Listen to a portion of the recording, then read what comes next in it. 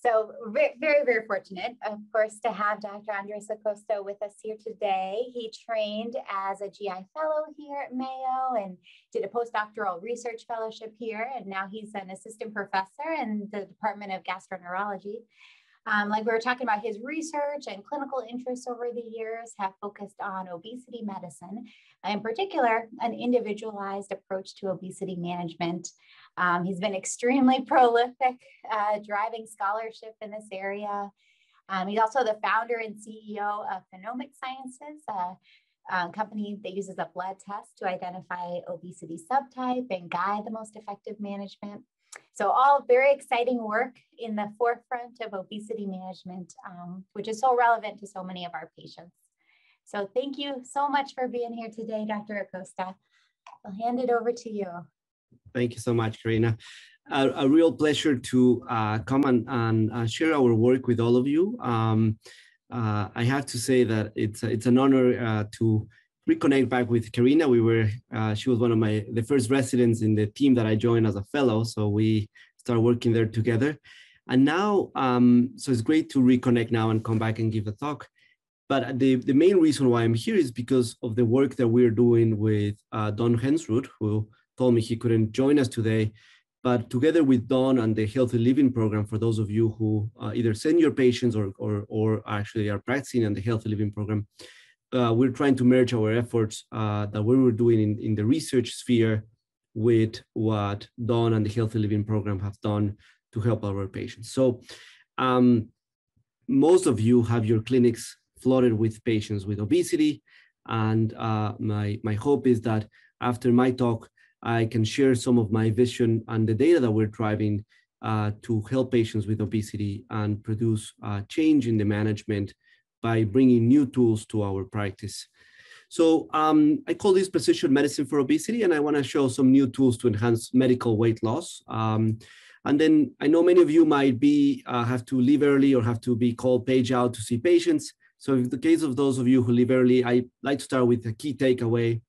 And in a brief summary, what I'm going to cover today is that the one treatment fits all is not working. Obesity is a complex disease with many different phenotypes. And phenotype-guided interventions doubles the amount of weight loss, and hopefully obesity will be measured with a simple blood test in the near future. As Karina mentioned, I do have some disclosures that I like to share. I'm the founder of Gila Therapeutics, and I'm also the founder of Phenomic Sciences. Phenomic Sciences is a Mayo Clinic spin-out company, and I'm going to be showing data that is relevant to this company. I also do consulting work from some other companies, and I receive funding from the NIH as well as from industry, which will be described today. So what I want to cover today as learning objectives, I want to make an introduction briefly to obesity and other obesity classifications, describe about the heterogeneity of obesity phenotypes, talk about the obesity actionable phenotypes classification, then introduce these characteristics of these obesity phenotypes and why they're unique, talk about phenotypes guided weight loss, and then briefly describe about this biomarker that we're working for a phenotype test. So let's jump into it. So as you all know, obesity is the #1 chronic disease in the world. In the United States, 40% of adults are suffering from obesity. And this number is concerning, is going to grow to about 50% by the end of this decade. And obesity matters not because we look a little bit heavier or we want to lose a few pounds before our summer season. It matters because it leads to heart disease, stroke, type 2 diabetes, and premature death. Basically, we're dying from obesity. And before COVID-19, I used to say that this was the worst pandemic of our history. It might still be, hopefully we'll get over COVID and we go back to focus about obesity. The prevalence of obesity is alarming and is driving death. We're living less because of the prevalence of obesity. And we also are spending $480 billion on direct annual healthcare costs in obesity. And if we add the indirect annual healthcare cost, we're spending $1.4 trillion in obesity or obesity-related diseases. So half of our healthcare budget is spent on obesity-related diseases. And it matters even more is because the existing obesity treatments are mostly ineffective. And yes, there's people who might benefit from one intervention or the other. We have 5 FDA-approved medications, 3 to 5 endoscopic devices, and we have 3 bariatric surgeries. Every week we have a new diet. And unfortunately, our patients are not losing significant amount of weight and keeping it off. And the big question is, why is this happening? And I think it's happening because we have a variability in response to treatments. So the one size fits all is really not working. And we keep thinking that this new thing is going to work, this new pill, this new surgery, this new device, or this new diet. But unfortunately, it doesn't work for all. And what I mean it doesn't work for all is when we take their data, for example, in this case, I'm showing the data from liraglutide 3 milligrams that was published in the New England Journal of Medicine, we can see that despite of being on an FDA phase 3 clinical trial and patients taking the medication and measuring the concentration of the medication, we get 30% of patients who lose more than 10% of body weight, but then 70% of patients who were taking the medication did not lose weight, did not lose significant amount of weight. Actually, some of them gained weight.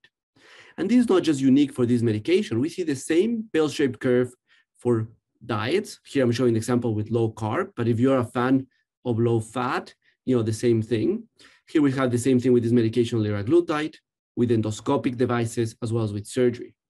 So the big question and the big challenge is, how do we identify these patients? How do we identify these patients who lose significant amount of weight just with a diet or with a medication? And at the same time, who are these patients who are not responding to bariatric surgery or to a device when they're spending a lot of money in getting these procedures and associated with significant comorbidities? So who are these patients? How can we find them so we can enhance their weight? And one of the problems that we have when we try to select who are the best patients is that the current obesity classifications are focusing mainly on cardiovascular and comorbidities risk, meaning obesity severity, but they're not really focusing on obesity stratification or obesity segmentation. And what I mean by that is when we look at body mass index, that you're all familiar, body mass index with or without waist circumference is telling us who is at a higher risk of having heart disease and dying from your body weight. Newer classifications such as metabolic status of a patient, and here in red, I show the ones who have metabolically abnormal status. Basically, they have a higher BMI, but they also have high insulin resistance, high diabetes, high cardiovascular disease, compared to those who do not have these risk factors, are still don't tell me who should I treat. So if I have a patient in front of me who do not have metabolically abnormal obesity, meaning they don't have diabetes or risk of cardiovascular disease, but they have joint pains and they want to lose weight, the metabolic status doesn't help me to select what intervention I should do to my patient. And finally, newer staging systems, such as the obesity comorbidity staging system, tell us that obesity should be classified on medical, mental, and functional disorders, and then we should have a stage 0 to 4. And for example, if we use the fatty liver disease or the liver as this, stage 0 will be there's no fat on the liver. Stage 1, there's been fat in the liver calling NAFLD. Stage 2, there is NASH. Stage 3, there's cirrhosis. And stage 4, there's end-stage liver disease secondary to obesity. It still doesn't tell me how can I choose what indication to my patient who needs to lose weight. So because of that, we decided to take a different approach. Instead of focusing on the traditional approach in which diseases are grouped into phenotypes that then we call a disease, we go through any intervention discovery program, we go and do expensive trials, and then we have highly variable outcomes. We decided to use what we're calling the precision medicine approach, which actually takes a different approach into things. And it's an approach that we have been using in diseases for many centuries, and we want to bring this back. We look at a disease, we break it into phenotypes, and then each unique phenotype, after doing a stratification of the disease, will have their unique deep phenotype or unique characteristics. We may have multi-omics tests that can help us identify what is that phenotype. We can do companion diagnosis and more targeted treatments, have more focused trials, and then have better outcomes. So we embarked to do this in obesity and as the first arm for chronic diseases. But the question when you want to address heterogeneity in obesity and most chronic diseases is where to start. So because of that, we decided to take an approach and look at phenotypes of obesity. And what is a phenotype? Phenotypes are the interaction of our genetics with our environment. And as we all know, the genetics are coming from mom and dad, and they are telling us how we work. But at the same time, when we're exposed to an environment, the combination of these two is to give us our own unique phenotype. So for example, I can have the worst genetics from mom and dad, and both of them have obesity and heart disease and so on. But if I decide to exercise every day, eat extremely healthy, avoid medications that may make me gain weight, non-smoke, have a very healthy microbiome, and so on, I might have a very good phenotype. On the contrary, I might have a perfect genetic background from my mom and dad, But if I do the contrary of what I just explained, and I don't exercise, I eat very poorly, I take medications that make me gain weight, I smoke, and I have a terrible bad microbiome, I might have a poor phenotype. So we decided to look into what are the obesity phenotypes. And if you ask someone, there's very controversial, what is an obesity phenotype? And some people might say that there's like about 280 obesity phenotypes. But we want to simplify it and bring it out to what is the most simplistic way that we could describe this among us, physicians in the practice, to our patients. So in order to simplify that, we need to say that obesity pathophysiology is a disease of energy balance, where intake and expenditure are driving this abnormal energy balance. And intake is driven by our hunger, our satiation, or our desire of fullness, or when we stop eating because of fullness, our satiety or return to hunger. Satiety is for how long we stay feeling full, as well as our emotional eating. And then energy expenditure is driven by our resting energy expenditure, our physical activity, and our exercise. And when we lose this balance between intake and expenditure, we start storing calories in the form of fat. And that fat comes with two problems: adiposity toxicity and adiposity excess. It's the adiposity toxicity that drives inflammation, that drives insulin resistance, metabolic syndrome, cancer, cardiovascular disease, and so on. And it's the excess of adiposity that drives joint disease, sleep apnea, depression, GERD, and other things that are associated with excess. So because of this, we wanted to separate the phenotypes of obesity that are focusing on energy balance versus those from storage that many people have focusing that drives particular to prediabetes as well as metabolic syndrome. So focusing on energy expenditure, we decided to study patients initially in the research unit and then in the clinic and phenotype these patients to try to understand what was the unique phenotype or abnormality.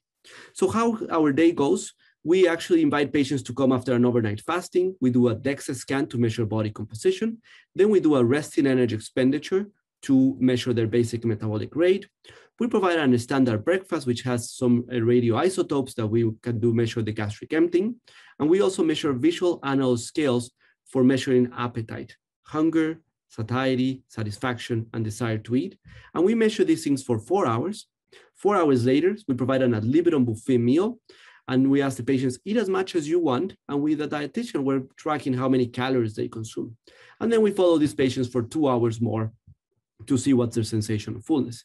And while all this is going on, we do different questionnaires for emotional eating, 3 eating factor questionnaires, and hospital and anxiety and depression scale. So that's how a whole day is spent on our patients. And now let me show you why there is such a heterogeneity in obesity.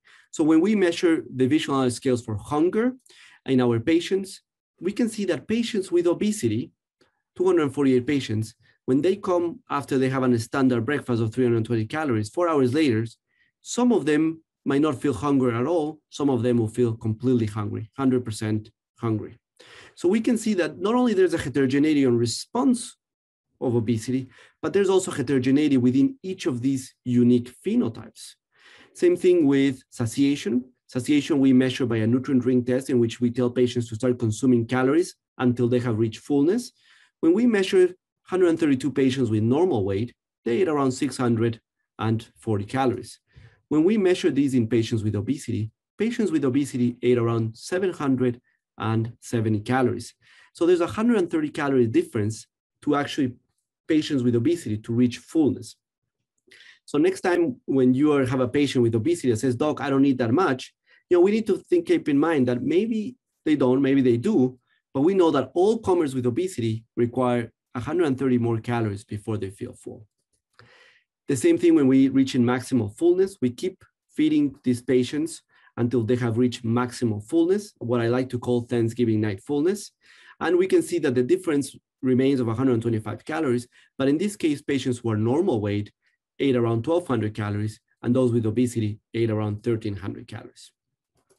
But there's still a huge heterogeneity on food intake, and we can see in 660 patients with obesity, the range goes from about 300 calories to more than 2,000 calories.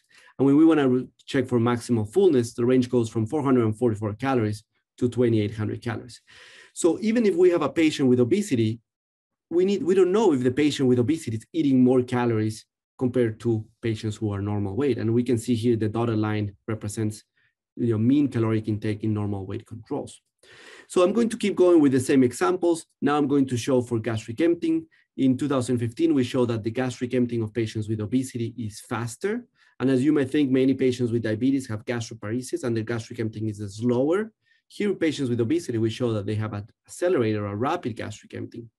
And the heterogeneity remains the same. Our sensation of fullness 2 hours after a meal, it varies again from 0 to 100. And when we look at the gastric emptying of patients with obesity, we have the same heterogeneity. It varies from 51 minutes to 206 minutes. And then the same thing we measure emotional eating with 3 eating factor questionnaires and anxiety scales. And we can see that patients with obesity, we will look at all comers, have higher levels of anxiety and emotional eating, as shown in this publication here, as well as we show in 2015 that patients with obesity have higher anxiety, but then we still have huge heterogeneity among patients with obesity. Some patients do not have any anxiety. Some patients have almost clinically graded anxiety. And then finally, when we look at the energy expenditure domains, and we look at basic energy expenditure, physical activity, non-physical activity with reported steps and exercise, we see that there's a huge heterogeneity among patients with obesity. And this varies all the way from normal energy expenditure, which will be 100%, and we have patients who are burning about 70% and those who are burning 120%. The daily steps also has a huge variability, going all the way up to 2,500 steps to almost 17,000 steps a day. And the exercise, we have patients who do not exercise at all, and those who exercise will exercise and burn about 300 calories when they exercise, and there are patients who are burning more than 2,000 calories when they exercise. So to summarize these, doesn't matter what phenotype we see of obesity, all of them have this huge heterogeneity. And not only we have heterogeneity on the phenotypes, but we also have heterogeneity on response to treatment. So how can we tackle obesity when we know it's such a heterogeneous disease? So in order to do that, we decided to go back and look at patients and actually did something that we physicians have been doing for many years, is trying to select an abnormal cutoff. So in order to do this, we say, well, we know the variables that we think matter the most in obesity, food intake and expenditure. We have measured them with validated tests in the clinic as well as in our research unit. And we know that what is the mean and interquartile ranges of these variables. We also know that females and males is one of the most important factors and is essential to separate females and males when we're talking about these variables. So what we decided to do is select an a priori cutoff of 75th percentile to define the abnormal cutoff. And it is the same cutoff that's been used for other things. For example, what is the abnormal cutoff for creatinine was also used the 90th percentile to patients with normal creatinine. Here we decided to use the 75th percentiles within obesity, as that is closer to 2 standard deviations or greater. So for patients with abnormal satiation, we define 894 calories to be normal or less for females and 1,300 calories and 76 for males. For gastric emptying, we define females to empty their stomach in lower than 101 minutes, or abnormal if you empty your stomach in less than 101 minutes, your T-half, or 86 minutes for males. For anxiety, it was the same for both genders, 7. And then for predicted RE was 96% for females and 94% for males. So using these cutoffs for abnormal variables, we decided to classify obesity in these 4 main categories. And then we went and validated these in 450 patients that were participating in our trials at Mayo Clinic. So the first group is the group that has abnormal satiation. And I'll explain through the talk what that means. But basically, abnormal satiation, we're starting to call it this hungry brain, because the brain is not getting the sensation of feeling full, and we just consume significant amount of calories. The next group we're calling hungry gut. So this is abnormal satiety. The gut is not sending the signals to the brain to tell the brain to stay feeling full. The third group is emotional hunger, or people who are eating for their emotions, and they're either positive or negative emotions. And the fourth group is those who have abnormal metabolism, or they're not eating enough, they're not burning enough calories on their daily metabolism. So using these 4 obesity groups, we decided to, and selecting a 75th percentile a priori cutoff, we decided to study what will happen, what will be their prevalence and distribution in 450 patients. So all these patients have a BMI greater than 30, their average was 39, their average BMI was 37, 72% of them are females, 93% are white, the majority of them have abnormal waist circumference, and the majority of them have impaired fasting glucose. So when we look at the distributions of these phenotypes on our cohort, using the 75th percentile of abnormal to define these obesity cohorts, we found out that there was 16% of patients who have this hungry brain or abnormal fullness. But then we saw that there's an overlap of patients having more than one criteria. For example, 8% will have hungry brain and hungry gut. 18% will have only hungry gut. 3% will have hungry gut and emotional hunger. 12% will only have emotional hunger. 2% have a slow burn and emotional hunger, with 12% have a slow burn, and 5% will have hungry brain and slow burn. 9% have a combination of all of them, and then, or more than 3 of them. And then 15% of patients do not meet any of these criteria. So this was very interesting to see what would be the distribution of these variables, defining as an abnormal cutoff using the 75th percentile, showing that 15% of them will not have no phenotype, 27% of them will have 2 phenotypes or more, and then the remaining will only have 1 phenotype. So this was very interesting, and we decided to actually dig a little bit farther and see what is unique among these individuals when we look at them compared to other patients with obesity. So we decided to study the characteristics of these obesity phenotypes. And when we look at this classification of obesity and we look them into more details, for example, these patients with hungry brain, and we measure their fullness. Again, females and males is the most important variable, so it's essential to separate them. Here in blue, we have the folks who have the abnormal phenotype, and we can see on average, these patients are eating 1,300 calories compared to 700 calories. And if we remember that the data that I just showed in normal weights, these patients with obesity are consuming the same amount of calories that those who are normal weight. And then we have patients with the abnormal phenotype of abnormal satiation, who are eating those females more than 1,300 calories before they feel full, and male more than 1,600 calories. Same thing with emotional eating. Both females and males have higher levels of emotional eating, but not all patients with obesity. We have a big group of patients with obesity who do not have this abnormal trait. When we look at the hungry gut or abnormal satiety, and we look at gastric emptying, we have females and males who have an accelerated gastric emptying, but the remaining of patients with obesity have a normal gastric emptying and normal satiety.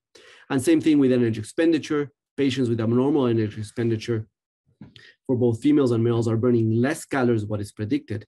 But then the remaining patients with obesity actually are burning more calories than what they should be burning if we calculate as 100% of their predicted energy expenditure. So we decided to take these observations a step further and look into what's actually happening at each of these unique organ level and abnormality. So in order to do that, the first thing we did is, with collaboration of John Port from neuroradiology, we decided to do functional MRI and study the brain of patients who have these unique abnormalities. So using a functional MRI, we observe the hypothalamus, which is the area that controls our appetite and fullness sensation. And here we have the T2 images of the hypothalamus, and we select with these red dots or the blue where the hypothalamus is doing. And then we look at the blood flow on the hypothalamic area and in the patients without hungry brain or with hungry brain. So we use the white matter as our control, and then we have lean and obesity, and there's no difference in the blood flow in the white matter. Neither if you have non-hungry brain or hungry brain will be blue. And then when we look at the hypothalamus on patients with lean and obesity, the areas that controls food intake, we just see noise. There's basically no difference between lean and obesity. But then when we separate these two groups of obesity, those without hungry brain in red and those with hungry brain that are consuming more calories, we can see that the blood flow in the hypothalamus, in the brain of these individuals, is lower compared to patients with obesity who do not have this phenotype. So it was a very interesting observation that when we reached maximal fullness on these patients, their blood flow has not actually changed as it changed on patients with non-hungry gut. But it's interesting to see that 30 minutes later, when you are actually measuring satiety, both groups actually end up in the same place. We did the same thing with emotional hunger, but because we were looking at emotional hunger, we decided to look at other nucleus of the brain, the nucleus accumbens, which has been associated with reward, with depression, with anxiety, and food intake. So here we look at the nucleus accumbens, part of the limbic area, and we selected the area for those with non-emotional eating and emotional eating. And again, we look at blood flow, and you can see the difference in blood flow. Again, in the white matter, there was no difference between lean and obesity. And when we separate non-emotional hunger in red versus emotional hungers in the white matter, there's no significant differences. When we look at the left nucleus accumbens, there's no difference between lean and obesity. But when we separate these groups based on the emotional hunger profile or phenotype, we can see that patients with emotional hunger have higher levels of blood flow in the nucleus accumbens compared to those who do not have emotional hunger. So it's an interesting observation. It's contrary to what we found on the hypothalamus on patients with emotional hunger, with hungry brain who have lower levels of emotional hunger. Same thing in the gut. When we look at the gut and patients with abnormal satiety, we look at GLP-1 and peptide YY, two hormones that are associated with satiety. There's no difference in lean versus obesity. But when we separate those patients with non-hungry gut versus those with hungry gut, these patients have very low levels of both GLP-1 and PYY. And furthermore, we decided to look at mRNA expression in the gut, and we see that there was no difference in GCG, which is the gene that encodes for GLP-1, as well as for PYY. To our surprise, PYY was higher in obesity. But when we look at patients without hungry gut in red, the patients with hungry gut have lower levels of GCG as well as lower levels of PYY, suggesting that the gut is the one that is not making enough of these hormones to go to the brain and tell the brain, hey, you need to continue to feel full and slow down the gastric emptying so I have time for digest. And then when we look at the slow burn folks, these folks are less physically active, and those who are doing physical activity exercise less minutes compared to those who exercise, all patients with obesity. Interesting, they also have less fat-free mass, so lean mass is lower in these patients, despite having exactly the same weight and BMI. And when we look at metabolism, and we use this metabolite called alpha-aminoadipidic acid, which is an amino acid that is telling us about muscle physiology and muscle activity, is significantly lower in patients with a slow burn. So what I want to show here is that these patients, where we use an arbitrary a priori defined cutoff, have a unique phenotype that might be explaining the unique pathophysiology of obesity. And many of you were saying, well, that's great, but how is that going to help my patient in the clinic? So because of that, and very focused with the Mayo values, we decided, how can we help our patients with these phenotypes? So we decided to start looking at if phenotype-guided weight loss will be something we can use. So we decided to try to find out whether these phenotypes can be used as a companion diagnosis and help us tailor treatment for obesity. And in order to do that, we have actually published a significant amount of trials that I will be inviting you to read. But basically, we think that obesity phenotypes may predict the response to obesity pharmacotherapy and endoscopic devices. And we have done many of these in single-center, randomized, parallel group, double-blinded, placebo-controlled trials. And the first one we published was with phentermine topiramate in 2015. Then we published with exenatide, liraglutide 3 milligrams, with ovarian intragastric balloon, with endoscopic sleeve gastroplasty, with Aspire Assist, and with the SPATS intragastric balloon. And all these trials have been published and are available for reading. But based on all these preliminary studies, we decided to come with a working hypothesis. And the working hypothesis is that if you have a hungry brain, we should provide a unique hungry brain diet, a unique medication, in this case, phentermine topiramate. The device will be the V-block or the endoscopic sleeve, and the surgical approach should be the laparoscopic sleeve gastrectomy. For hungry gut, we should do a hungry gut diet. The medication should be a GLP-1 analog or a liraglutide, in this case, approved for obesity. The device should be intragastric balloons or intragastric gels, and surgery should be Roux-en-Y gastric bypass. For emotional hunger, we should focus on behavioral therapy and a hungry feelings diet, and the medication should be bupropion or naltrexone. I don't think there's a device or a surgery that will treat your emotional hunger. And for a slow burn, we should do an intense exercise plan with a slow burn metabolism, and phentermine, more than as an appetite suppressant, we can use it as a stimulant to help with this patient with slow burn. And again, no device or surgery might help these patients. So we decided to bring these working hypotheses to a pragmatic clinical trial, and this just got published in Obesity.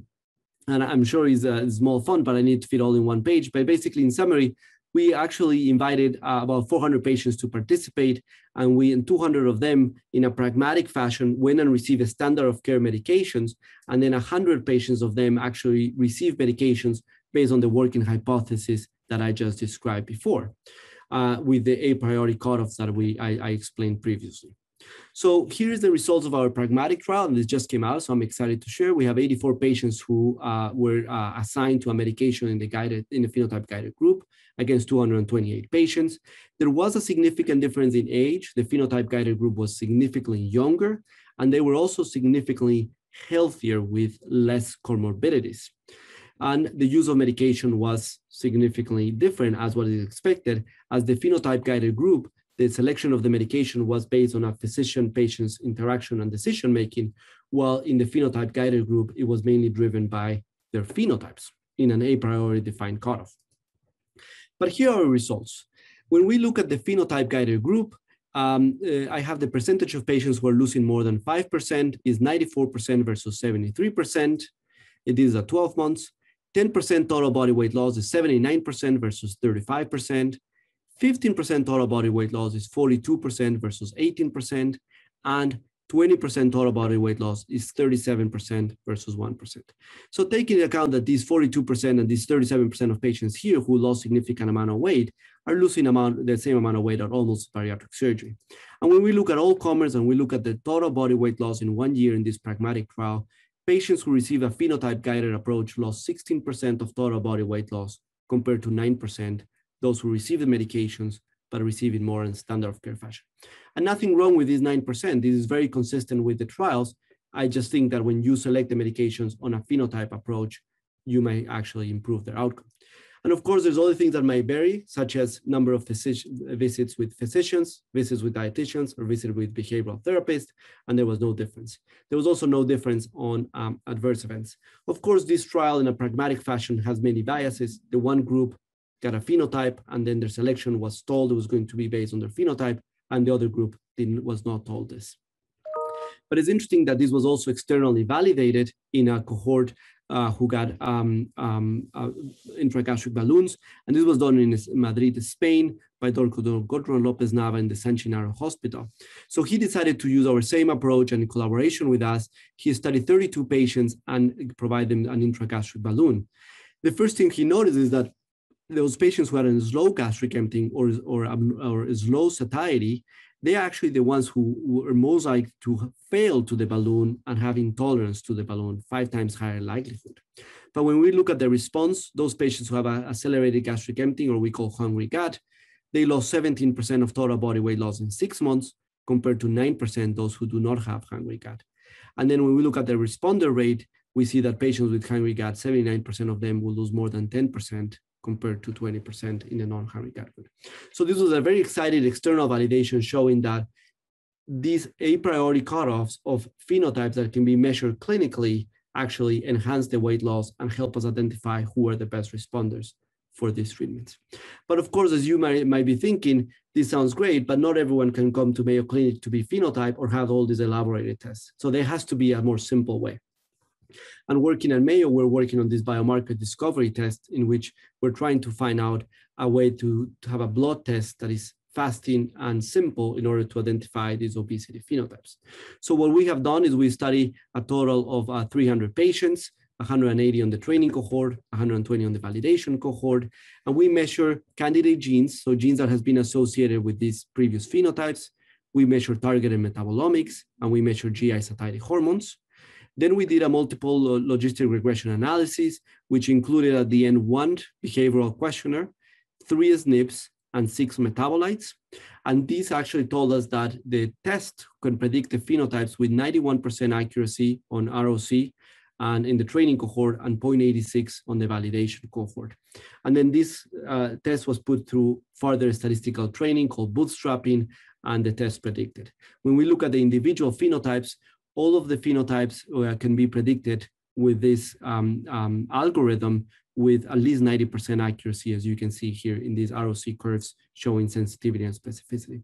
So we hope that in the future, this requires further studies and validation, the phenotypes can be measured with a simple fasting blood test that can be measured by genetics, metabolomics, and hormones. And based on these, with a pattern algorithm that now we have spin out with Mayo to this company called Phenomic Sciences, we will be able to identify these obesity phenotypes. And based on the obesity phenotypes, I hope that physicians can have more tools to help them identify what is the best treatment choice for our patients. So in summary, what I have shown today is that I think if we think about precision medicine for obesity, we need to break obesity into pathophysiological phenotypes called hungry brain, hungry gut, emotional hunger, and slow burn.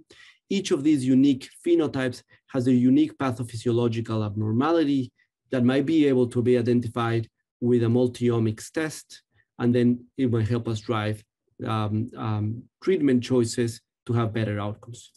And then just to finalize, and I know I went fast, but I want to just finalize the key takeaway points is that just want you to remember that the one treatment fits all is not working, and it's not working for all. Obesity is a complex disease with many different phenotypes, and phenotype-guided intervention doubles the amount of weight loss. And this is published in not only randomized placebo-controlled trials, but in the most recent pragmatic trials, both here at Mayo as well as in Madrid, in Spain. And that obesity phenotypes can be measured with a simple blood test that I hope in the future will be available for all to treat. So as you can imagine, the amount of work that I've shown today requires a whole team to deliver this. So I want to start by mentioning my mentor and colleague, Michael Camilleri, which we start working together on the phenotypes for obesity. All the members of my lab who are working tirelessly to try to understand and identify the best phenotypes to help patients lose weight and keep their weight off.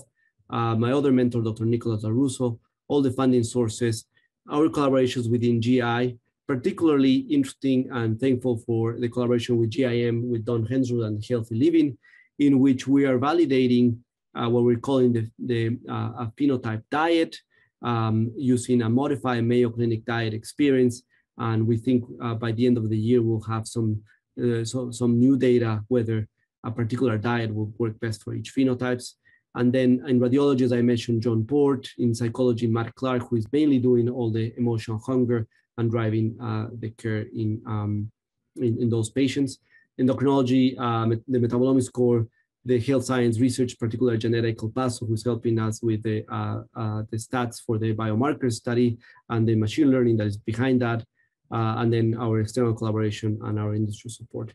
So thank you so much for your time. And I know I went fast, but I'll be delighted to take questions and make this give enough time for our discussion. Thank you. Well, thank you so much. That was fascinating. Such an exciting area of research. I was just wondering, now if we do have patients, who'd be interested in knowing their phenotype, is there a way to do any testing here at Mayo now, or refer them to a study? Yeah, that's a great question, and I think it's the great thing about all these things that we are measuring. If you think about this, Karina, resting energy expenditure, body composition using DEXA, gastric emptying, the buffet meal, and the questionnaires, all of them are clinically available tests. I didn't put them on Epic. They were on Epic before me. So not that I've been pushing for this to be available. And we're just using these clinically available and validated tests to help us select the best interventions for our patients with obesity. So they are available. If you guys want to, order them, you can. But at the same time, if you want to refer patients to this particularly phenotype approach, you can refer them to my clinic, and I'll be happy to see them and do a phenotype approach. And this is in collaboration with the Healthy Living program that we will be seeing these patients and providing the best care for patients with obesity. We have a question here. Do you do virtual visits? We do. Yes, we're now doing, like everyone else, doing virtual visits. Sometimes the virtual visit is very limited if we need to order tests.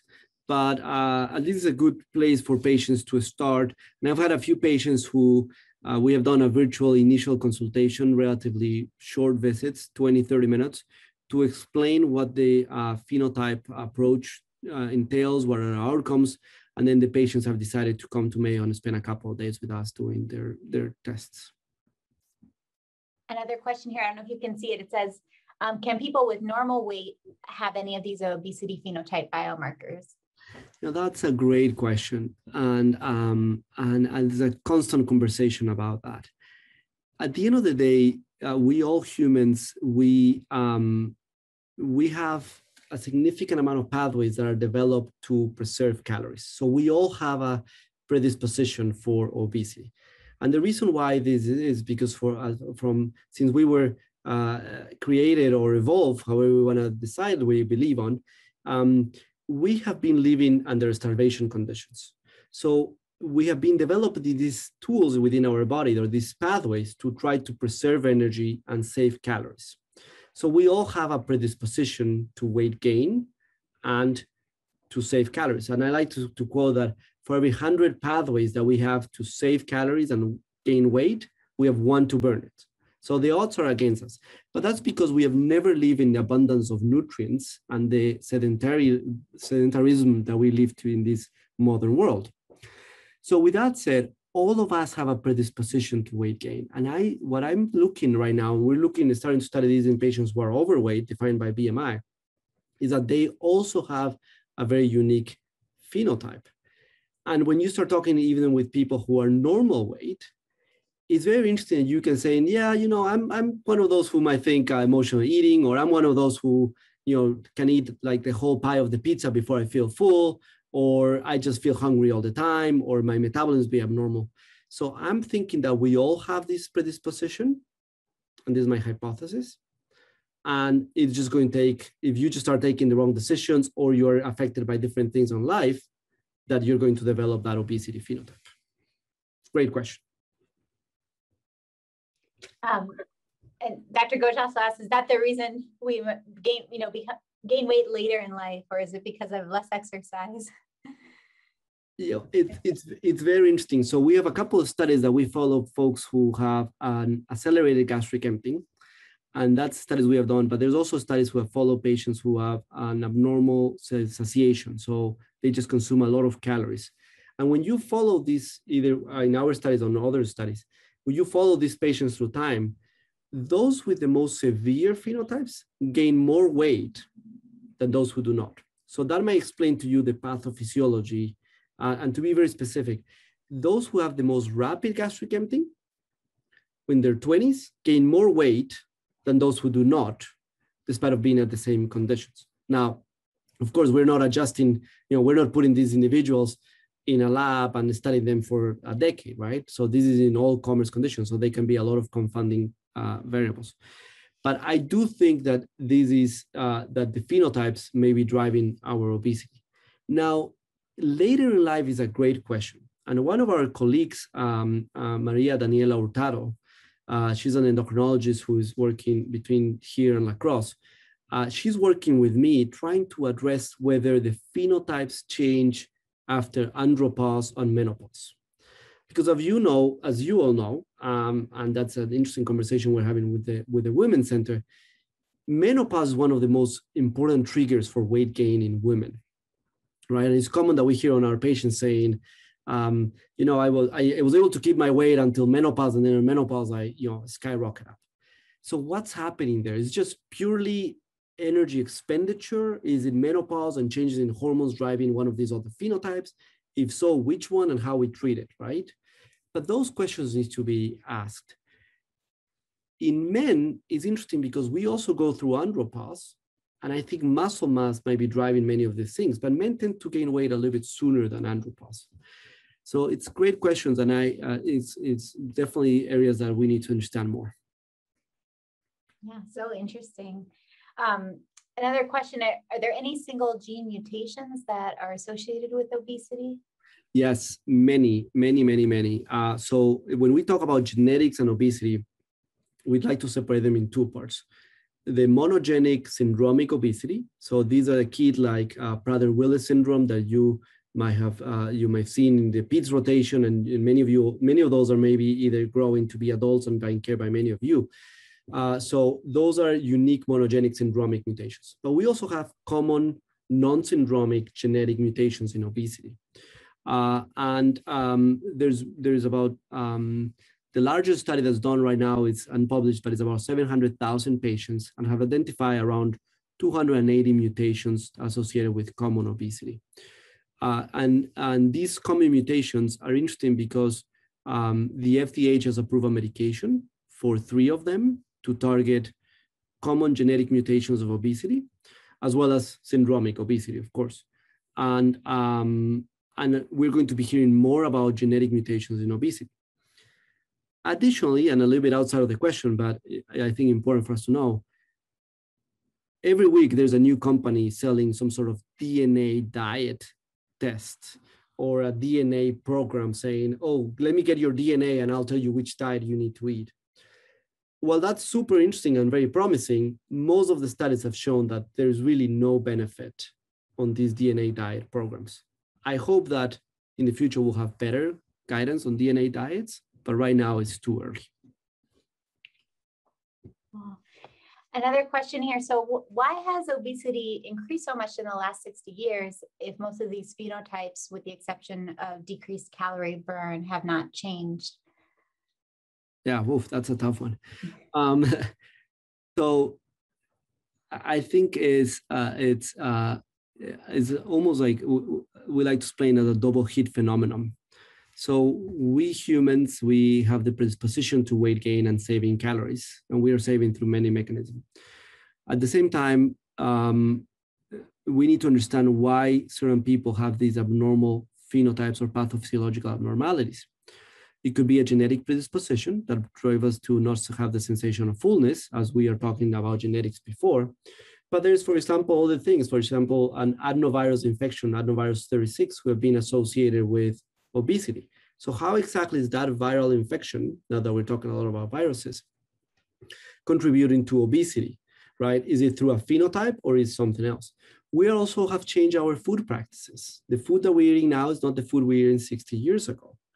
We also have changed our consumption of liquid calories, and many of you might think they're healthy, but we really don't know is non-artificial sweeteners, right? So all these changes in our food consumption, I think, are driving this obesity epidemic. The way that we grow food is different. The way that we eat food is different. The amount of food that we eat is higher. So we are living in a world of abundance on many things that we don't know.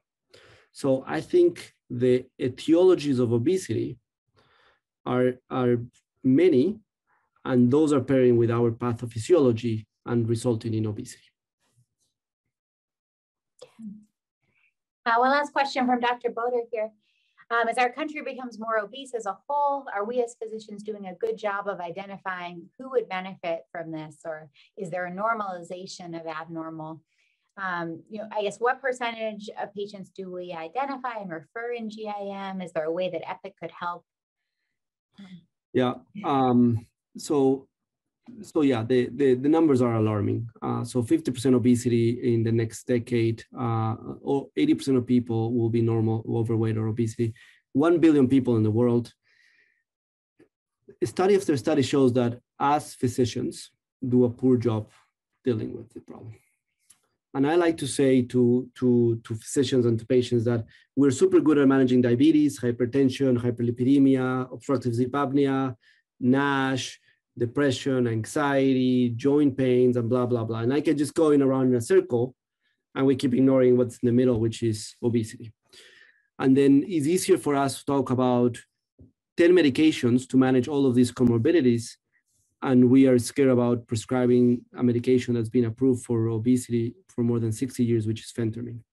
So we feel comfortable treating ADHD with Adderall than using phentermine for obesity.